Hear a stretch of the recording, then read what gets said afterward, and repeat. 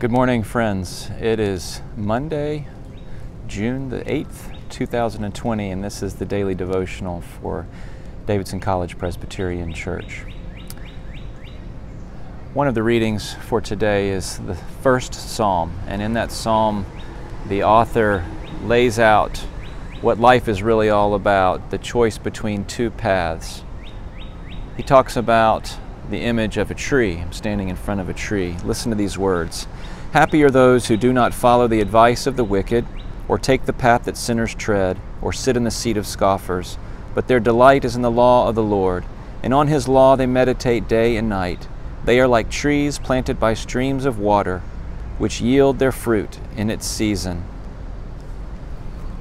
Friends, I was thinking about what it means to be a tree standing tall, what it means to be a tree bearing good fruit in the world, what it means to be like this tree that's living by the Word of God and living out what that Word teaches us, to love God and to love our neighbor. One of our friends from years ago here at DCPC was a Davidson College student, also a Bonner Scholar that worked in our preschool.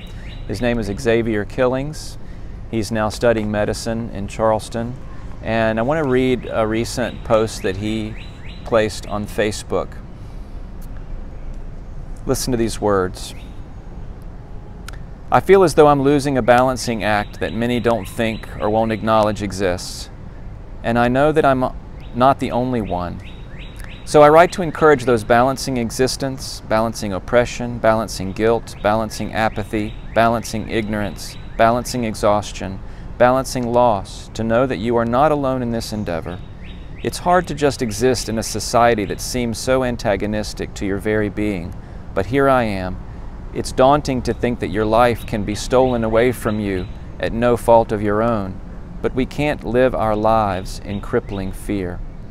As a man, as a black man, I used to think that showing emotion was a sign of weakness. Never let them see you cry. Never let them know that you feel. I'm hesitant to express my feelings. I feel as though my voice doesn't matter and wonder who actually cares to hear what I have to say. But my voice does matter, and my black life does matter. If no one else tells you, I want to tell you that your life matters. In this time of sadness and reflection, I return once again to a valuable lesson.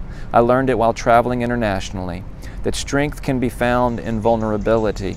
So I'm opening myself up to you, opening a window into my vulnerability in hopes that you too may find strength. These past few weeks, might I say past few years, have been an emotional roller coaster. Imagine coming to the realization that your body, a beautiful, innocent black body, is under constant jeopardy. Not knowing if you can go to church without being murdered, not knowing if you can play outside with toys without being murdered, not knowing if you can rest in the comfort of your own home without being murdered, not knowing if you can walk home without being murdered, not knowing if there are countless other things you can do without being murdered, not knowing. I find myself feeling guilty for not being able to watch the George Floyd or Ahmaud Arbery murders because that reality hits too close to home. I used to find joy in running through downtown Charleston, but now those runs are laced with fear and anxiety of being the next victim of senseless violence. Thoughts of how my black body will be perceived and acted against permeate my mind. Black men are too often stereotyped and perceived as inferior, incompetent, violent, and aggressive, but that's not really who we are. That's not the reality I know. We're compassionate, understanding, we're loving, but most of all, we are resilient.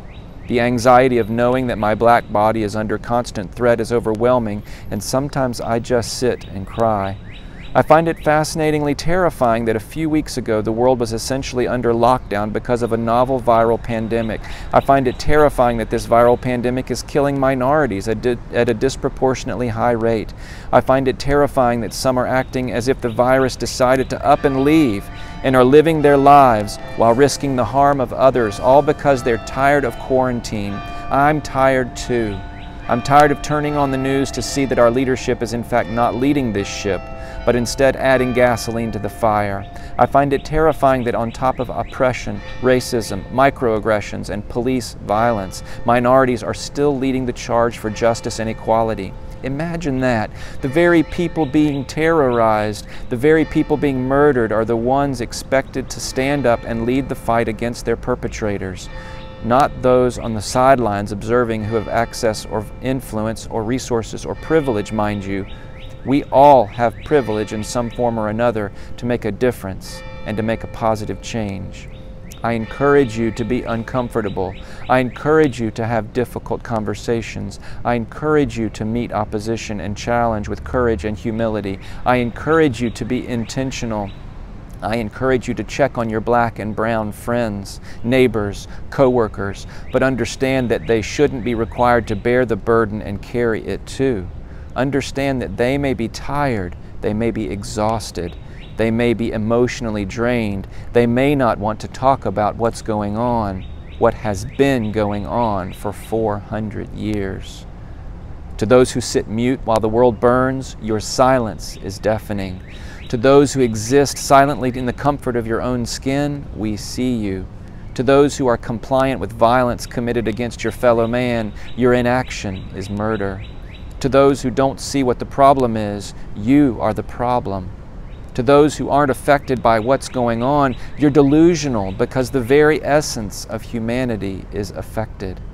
To those who post only because it's the popular thing to do, your guilt will not sustain you, and I implore you to channel that guilt into purpose.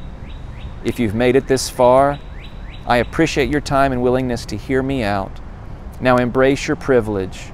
Use your platform. Use the God-given talents that you have to advocate and fight for those less fortunate than you. Educate yourself on what's going on. Educate your family, your peers, your co-workers. Get involved. Vote against the corrupt systems that benefit to keep us oppressed. Act as though your life depends on it, because ours does. We need you to stand and fight with us, because you matter, but more importantly, we matter.